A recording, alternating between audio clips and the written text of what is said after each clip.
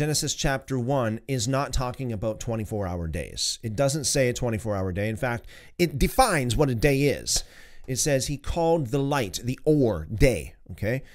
So one day would be one or. And if you read throughout the rest of Scripture as well, you'll notice that the word or in the Hebrew, in various places, is talking about the Word of God.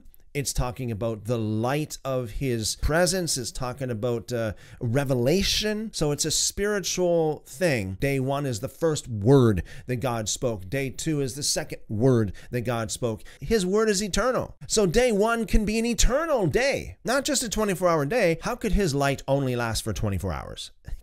No way, no way. God is eternal. His light shines forever, okay? His revelation, his word is eternal and forever. So we're still in day 1.